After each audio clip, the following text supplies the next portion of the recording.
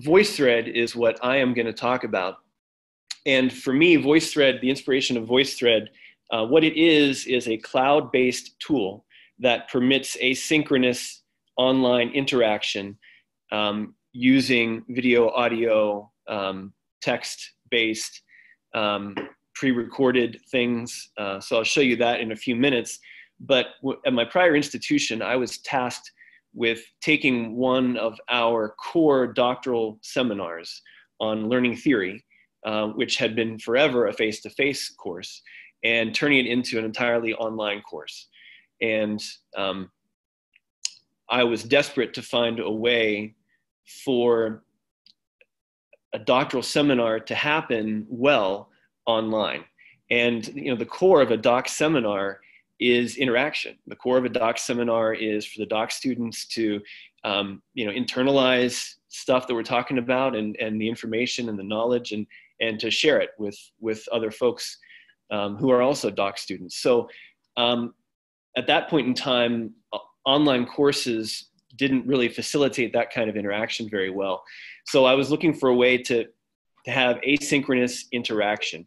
And VoiceThread was something that my prior institution had available, and somebody said, why don't you give it a shot? And I liked it a lot. And over the years, they've made improvements. It offers accessibility options now for folks who may have hearing issues or sight issues. So it works pretty well as a tool. All right, so VoiceThread can be used from any computer using any web browser, but it works best with Firefox or Chrome. It has a great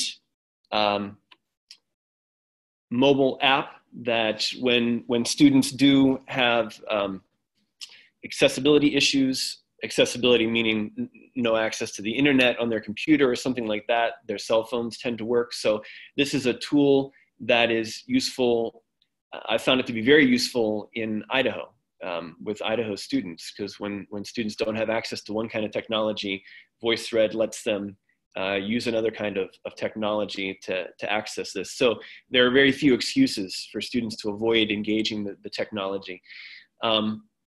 So some other things here that really aren't that important to look at. Let me show you, so that's VoiceThread itself. Let me show you what it looks like on in real life. So here is a VoiceThread. Let me expand my, if I can.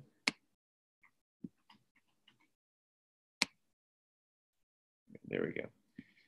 So that is what VoiceThread looks like. And this was me just giving feedback to my students. And you can see the title of it there is Davin's Week 4 Thoughts. And you can see over here that students can respond. I'm not going to hover over or show you their responses because it'll show their names. But I've got 4 students who responded to this, which is fine. I would have preferred more, but that's okay. This particular thing wasn't a requirement for them to watch me do. So you see that it gives how long, it shows how long my students' responses were. And this is how someone would respond to my video. So to watch it, they would press play and it would play. Good evening, everybody. It's Sunday, the 15th of September, about 6 p.m. So there we go. That's that. Students would watch that.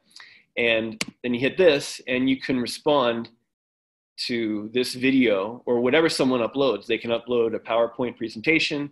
They can upload just one slide. They can upload a video, a pre-recorded video that they took on their phone. And so this is a text-based response.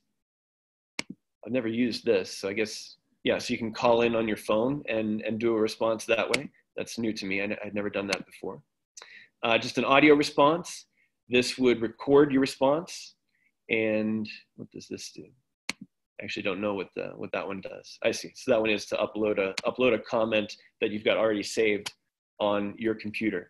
So you can see how it offers just a different way for folks to interact asynchronously, and I've found it to be pretty useful. I'll show you how I use it in one of my courses. And there are complicated ways to use this, pretty sophisticated ways to use this, but what I'm going to show you is a fairly simple way. So here's week 3 in my adult learning course.